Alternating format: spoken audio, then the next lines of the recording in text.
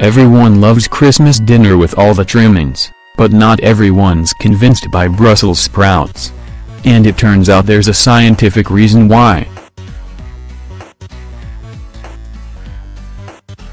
Dr. Adam Cunliffe, nutritional scientist and associate lecturer at the London South Bank University, explained that people disliking certain foods is nearly always due to some kind of negative event which is connected to that food.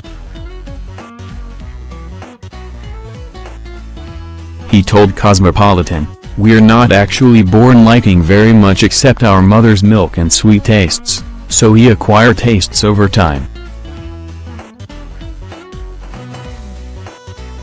He added, "This means that if there was even a slightly negative experience when you first tasted a sprout, you will having a dislike to them later on, possibly for years."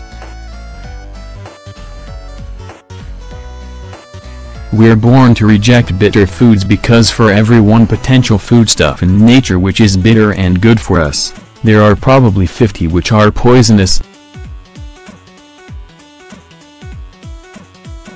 So if you're one of those people who can't stand the sight of them, you're not alone.